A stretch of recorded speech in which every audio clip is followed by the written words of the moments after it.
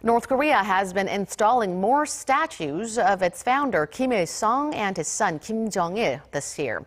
According to Washington-based Radio Free Asia, new statues have appeared at around 10 locations so far in major cities, universities, historical sites, and army bases. The statues of Pyongyang's late leaders are a part of efforts to reinforce the idolization of the Kim family, a top priority for the Kim Jong-un regime. According to experts, North Korea is expected to continue erecting statues at major institutions and military units throughout the country.